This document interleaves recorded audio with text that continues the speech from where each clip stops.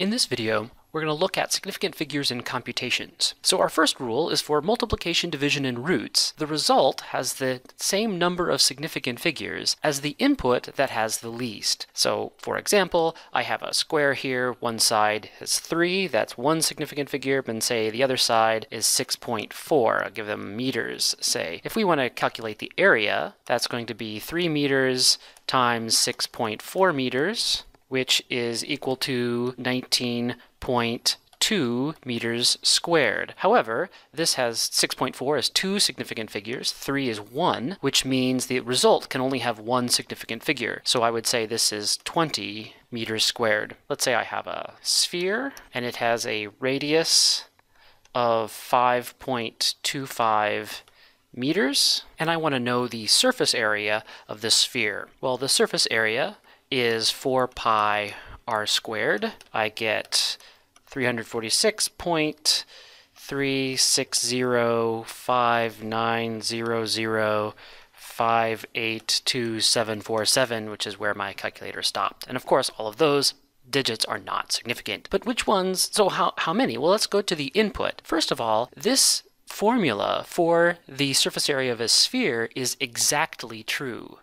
And because it's exactly true, both the 4 and the pi, in this case, would have an infinite number of significance. They're perfectly exact, so you don't count them in the significant figure calculation. And so the only input that has a finite number of significant figures is the radius, and it has 3, which means your result must have 3. And so the surface area would be 346 meters squared. Note that in both of these cases, we rounded to the nearest. So 346 we rounded down, whereas we rounded up to 20. The second rule is for addition and subtraction. For addition and subtraction, the last significant figure of the result will have the same place value as the input number with the largest place value. You might not remember what place value means. Maybe the last time you've seen it in elementary school, but by here there's the ones place, the 9 is in the tens place, the 4 is in the hundreds place, thousands place, here's the tenths,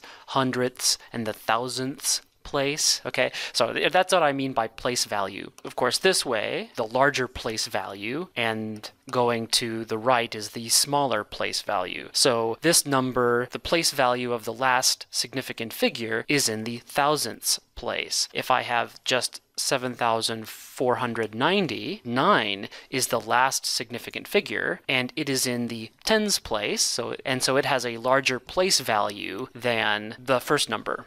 Okay, so let's just do some examples. Say I have 2.136 plus 3. This is equal to 5.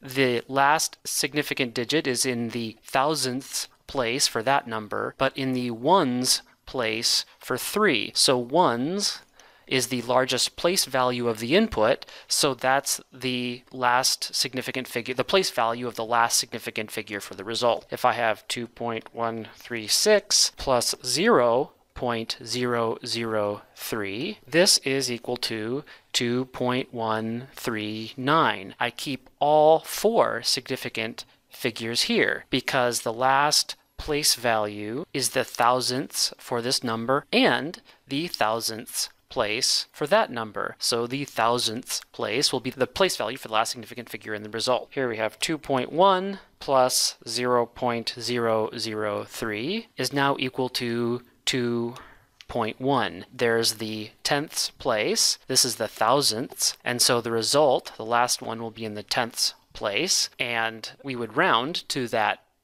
digit. And so the 3 doesn't add any value at all. My final example, I'm going to add all 6 of these numbers together, and I'm adding them vertically in this way so we could see all the place values line up. So the input with the largest place value as its last significant figure is going to be these first 2 numbers in the hundredths place. So I'm just going to sort of draw a line here because this is sort of the last place value of significance. But now you can't ignore all these numbers because that might affect how you round at the end. So if I just write this out there, 8, 5, 6, there's 7, 11, that's 8, this is 7, 5.5. And so this is going to be the place value of the last significant figure of the result, but since this digit is an 8, the final answer to the correct number of significant figures will be 5.58. Don't exclude all of this initially, carry all the result to the end, and then round to the appropriate last significant figure.